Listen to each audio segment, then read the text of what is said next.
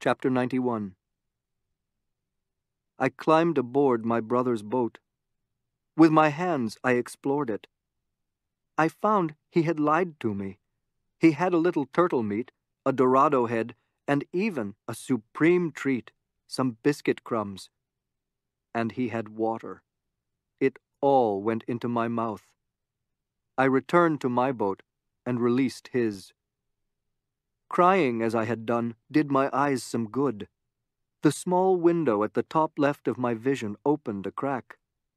I rinsed my eyes with seawater.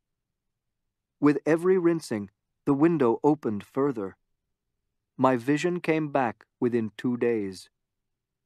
I saw such a vision that I nearly wished I had remained blind. His butchered, dismembered body lay on the floor of the boat. Richard Parker had amply supped on him, including on his face, so that I never saw who my brother was. His eviscerated torso, with its broken ribs curving up like the frame of a ship, looked like a miniature version of the lifeboat. Such was its blood-drenched and horrifying state.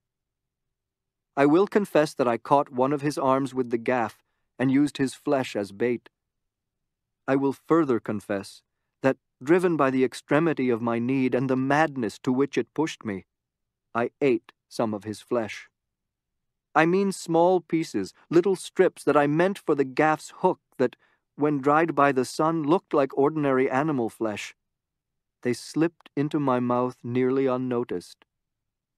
You must understand, my suffering was unremitting, and he was already dead.